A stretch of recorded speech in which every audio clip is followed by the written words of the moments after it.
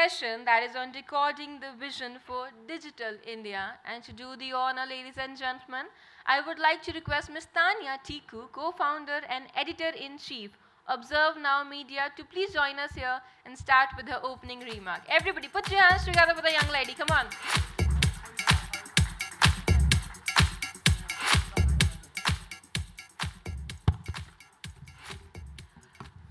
A very warm good morning to all of you, and I am so happy and delighted to welcome you all to the official launch of yet another community and yet another feather in my company's cap.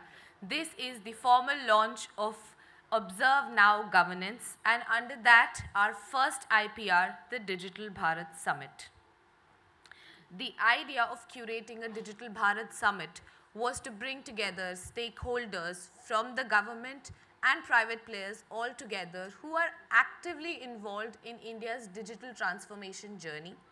And today, under this one roof, we are going to sit and decode the challenges, the opportunities, and the way forward in this space. Under this roof today, you're going to find industry veterans from cybersecurity to smart cities to clean energies to MSMEs, all actively passionate about accelerating India's digital growth. There are two things I can say for certain. Number one is that I am in sync. When I say I mean ObserveNow. We are in sync with our Prime Minister's vision of a digital Bharat.